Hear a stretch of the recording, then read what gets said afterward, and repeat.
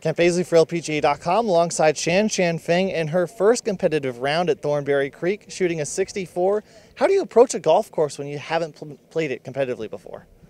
Well, I know it's my first time here, but I mean, I looked up the scores last year. I mean, 31 under was the winning score, so I knew that it's going to be like a birdie or even eagle challenges contest. Sorry, and then and then after I arrived, I made sure I chipped up and putt a lot on and off the greens, and then I think this course is just a course that you want to go forward, and then I think I could get almost all of the par fives like 2 on, so I made 2 eagles today, which was great, and then I mean, it was just a good round. Yeah, you were 6 under on the par 5s today. What is it about them that let you score so well?